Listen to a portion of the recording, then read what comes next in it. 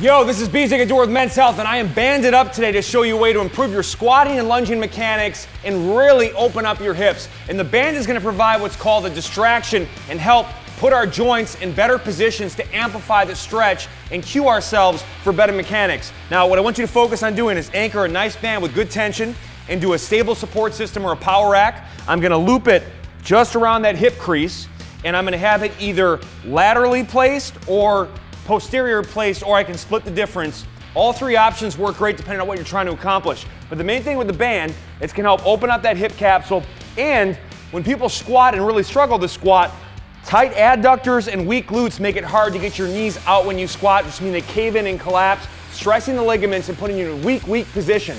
The band pulls you out.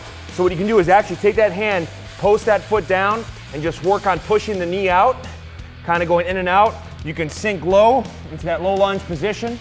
I can add an overhead reach to mobilize the upper back. I'm getting my back hip flexor and the groin and glute on that front leg, and just kind of spending time, 2 to 5 minutes on each side, exploring the space. You want to help improve your deadlift and also get into those hamstrings.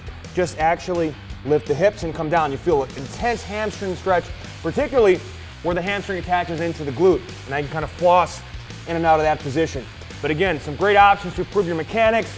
Add this into your warm-up, dynamically opening things up to prepare you for an excellent workout to set your next PR. We'll see you next time.